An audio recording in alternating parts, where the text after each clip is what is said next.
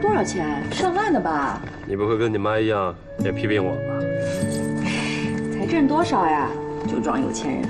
他有了钱就得花，只要你满意。哎，你还没评价呢，我买这些东西怎么样？好，我都喜欢。哎，不过你啥时候变得这么有眼光了？这给老婆大人买东西可不能含糊啊！我求宁心啊，陪我逛了好多个地方，才来给你买的这些。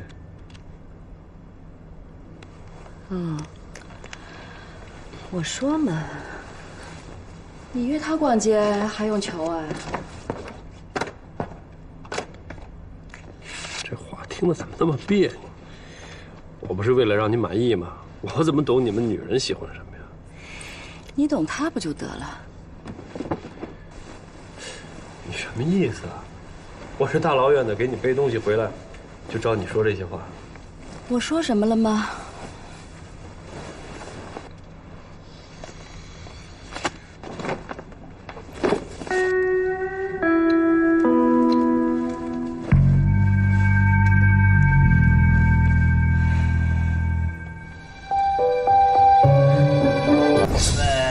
为小米和国庆的乔迁之喜啊，干杯！干杯！干杯！干杯！好！哎呀，道喜道喜啊！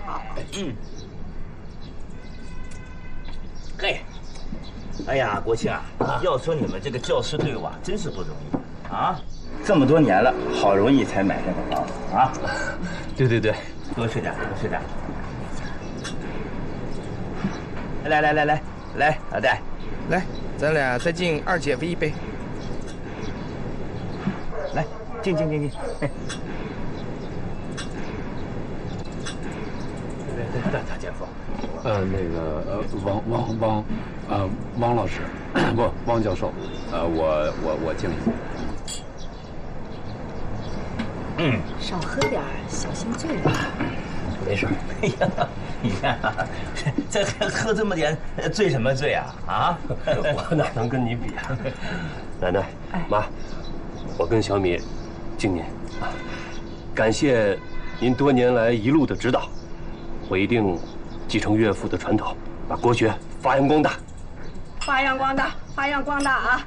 哎呦，这样，我们家秋远在地下也就安心了。这个发扬不发扬光大，倒在其次，关键是你们搬出去以后啊，得经常回来住，1个星期起码回来3次，周末过来陪奶奶吃个饭，听见没有？妈，您放心，我们一定会经常回来看你们的。你看看，这都是好孩子啊！吃吧，吃吧，来。小米，我走了，你好好照顾自己啊。我妈那人啊，就那脾气，她肯定没有坏心眼儿。多担待啊，别跟她计较，什么事儿都能过去啊。有什么事儿等我回来再说啊。我想等你走了，回我妈那儿住2天。这不好吧？有什么不好的？出来这么久还没回过家呢，我想家了。奶奶他们肯定也想我了。是，